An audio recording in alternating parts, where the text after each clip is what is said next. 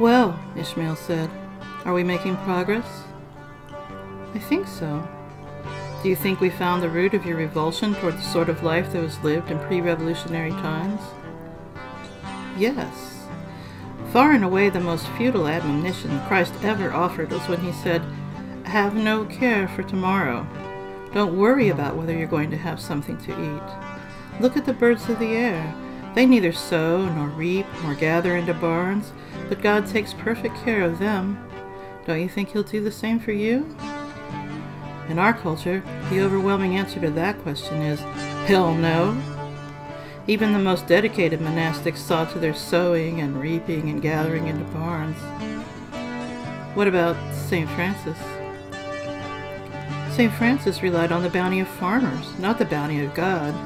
Even the most fundamental of the fundamentalists plug their ears when Jesus starts talking about birds of the air and lilies of the field.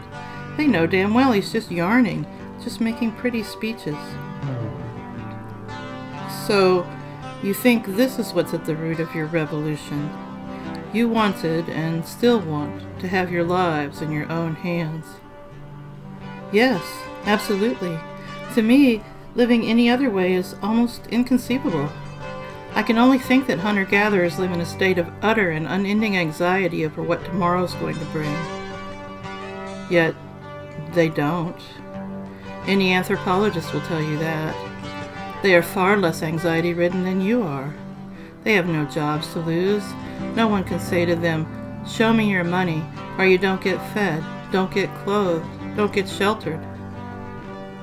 I believe you. Rationally speaking, I believe you. But I'm talking about my feelings, about my conditioning. My conditioning tells me, Mother Culture tells me, that living in the hands of the gods has got to be a never-ending nightmare of terror and anxiety. And this is what your revolution does for you. It puts you beyond the reach of that appalling nightmare. It puts you beyond the reach of the gods. Yes, that's it. So, we have a new pair of names for you. The takers are those who know good and evil, and the leavers are?